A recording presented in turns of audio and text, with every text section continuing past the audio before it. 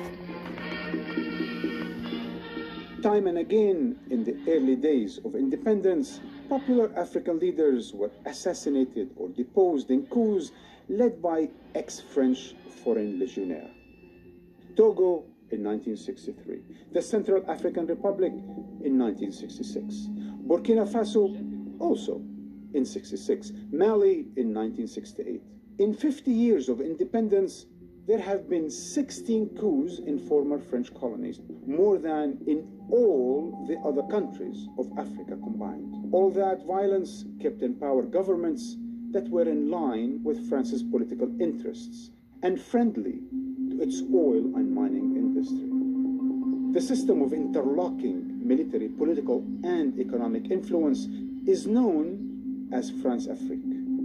Even today, many former colonies continue to struggle to free themselves from it. France holds the national reserves of 14 African countries in its central bank. It has a web of military bases across West Africa, unparalleled by any other foreign power. And it exercises deep political and commercial influence on the continent. This has to change, and this has to be ended. So at some point, we have to renegotiate the terms of France-Afrique.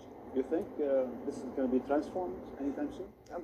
5, 6 years ago, you had some very strong anti-French rhetoric coming out of Francophone Africa. What's happened?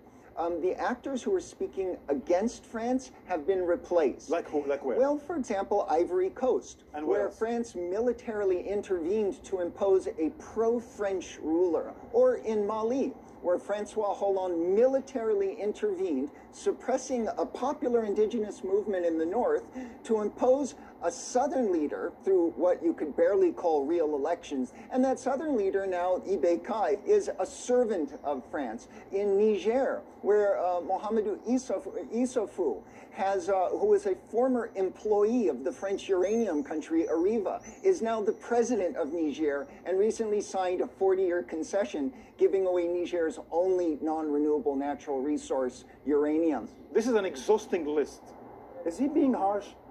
Yes, I think so, quite a bit. I was not supposed to be the French lady on stage, huh? But no, please, please. To. Otherwise, yeah. I'm going to have to be the French lady on stage. That would be dreadful. I discussed with an American diplomat, say, okay, French-speaking countries, your history, your stuff, tirez les premiers, messieurs les Anglais, quoi. Enfin, messieurs les Français, en l'occurrence. How do you translate in English? Shoot first, dear French people. a text that is written by President Hollande and President Obama, published in the Washington Post, about the deep, important strategic relationship between the United States and France, especially in Africa. What is this relationship that suddenly has become so important, and why is it there? Well, each of these partners has something to offer in this region that's being called Africanistan. The United States, what does it have to offer? It has money, it has military hardware, things like drones, satellite information. It has high-tech capacity. What does France have to offer? Boots on the ground and intelligence. The one thing the United States can't get in French-speaking Africa, because it simply doesn't have the language. The businesses are competing for their strategic resources, but the governments are collaborating in the war on terror. But are they now finding that the bigger threat is not amongst themselves, but China? Economically speaking. Economically speaking, everybody acknowledge the power of China, saying, okay, we can compete, they're just there.